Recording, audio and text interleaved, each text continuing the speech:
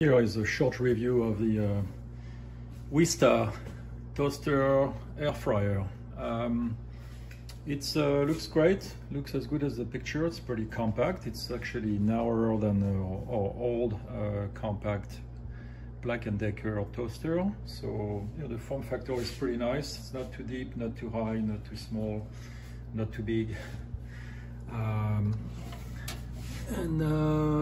It's pretty much work as advertised. The knobs are big and fairly easy to grab, but they're a little slippery, like especially the timer knob. If you have like wet hands, and it's a little hard to grab.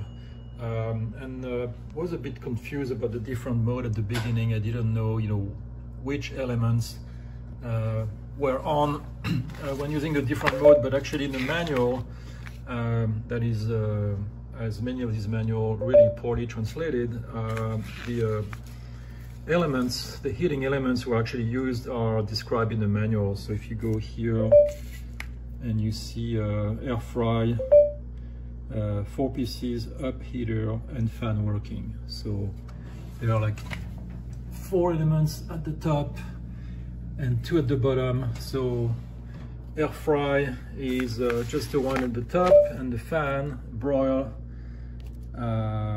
it's 2 pieces up, heater working, that's it.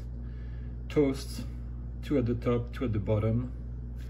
So that gives you an idea.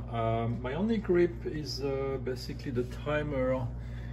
Sometimes I would want just like 1 or 2 minutes.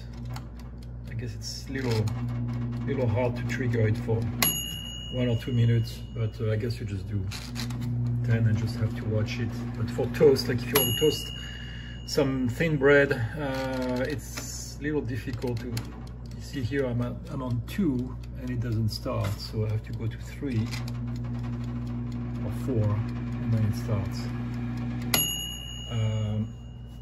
And then the handle that comes with the oven is really designed for the basket.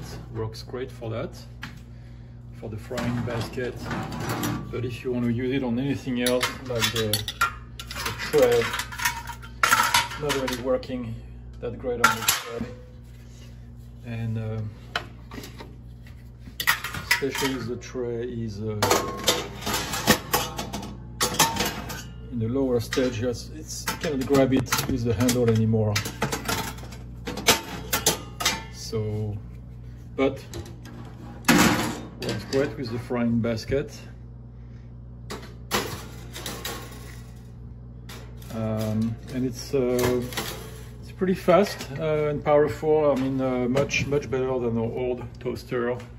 I've reheated some apple pie and toasted some bagels and stuff like this. Works great for that. So anyway, that's it.